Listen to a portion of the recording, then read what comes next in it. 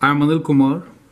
Let me thank all the viewers and subscribers for watching my videos and posting excellent questions.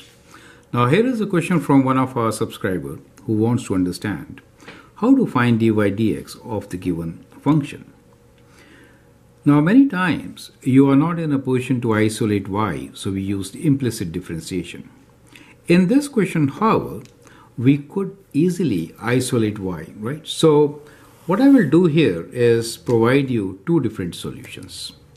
So maybe we'll do implicit differentiation and also a general differentiation.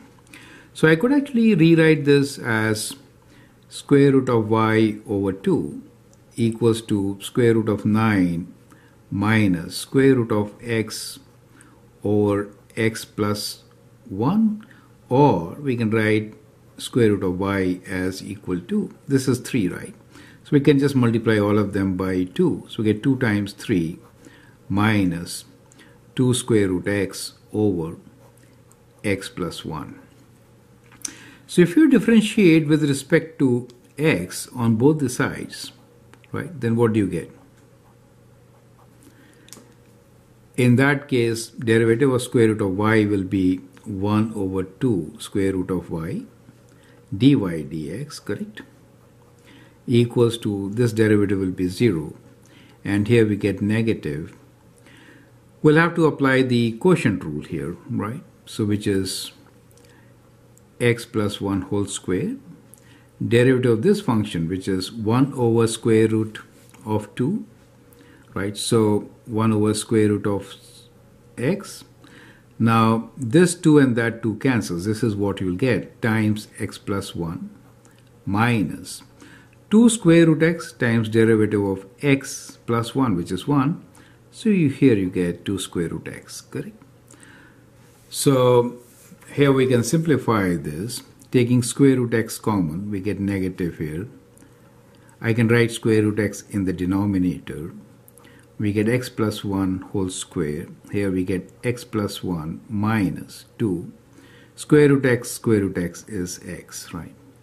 So that gives you minus, and here we get 1 minus x over square root of x times x plus 1 whole square, which you could rewrite as, we can write now dy dx as equal to 2 times square root y.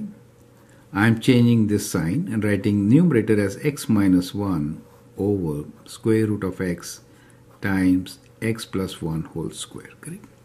So we get our derivative in this form. So that is by isolating y we could find the derivative. However, many times it is not so easy to do it. So we adopt implicit differentiation. Let us see how to solve this question using implicit differentiation. So we'll take derivative with respect to x on both the sides for the given function. Let's see what do we get. So the first part, derivative we'll apply the quotient rule, of course, just as we did here. We get x plus 1 whole square. Derivative of square root of x is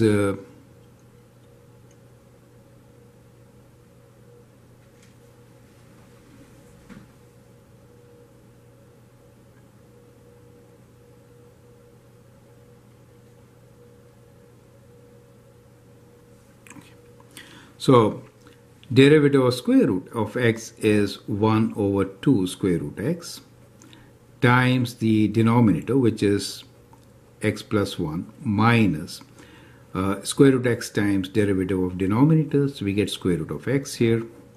Let's see the derivative of the second term. Square root of y, so it'll be half is a constant. Let's write down half times 1 over 2 square root of y times dy dx, correct? And the right side is a constant, so we get 0 as our derivative. Now we can rearrange. Taking this on the right side, we get 1 over 4 square root of y dy dx equals to, taking it on the right side, I'll make square root x first. So that is like negative of this, right? Square root of x minus all this which is half of square root of x times x plus 1 over x plus 1 whole square. Now I could write this as taking 2 square root x as common, so we get 2 square root x is x minus, we get x plus 1 here. In the denominator we get 2 square root x, and here we have x plus 1 whole square. That is dy dx. We can multiply by 4 square root y, correct?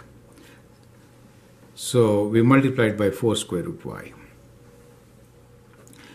When you open the bracket, you get 2x minus x as 1x. I should not cancel, okay? So 2x minus x is x, so you get x minus 1 here, divided by 2 square root x times x plus 1 whole square times 4 times square root of y. Now we can cancel these two terms. We get 2 square root y. So we can write this as 2 square root y, just as we have written here, times x minus 1 divided by square root x times x plus 1 whole square. So as you can see, we got exactly the same answer, correct?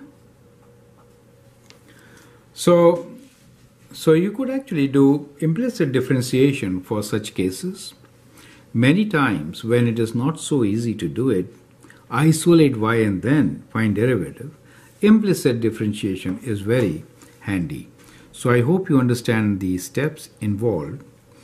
Feel free to write your comments, share your views, and if you like and subscribe to my videos, that'd be great. Thanks for watching and all the best.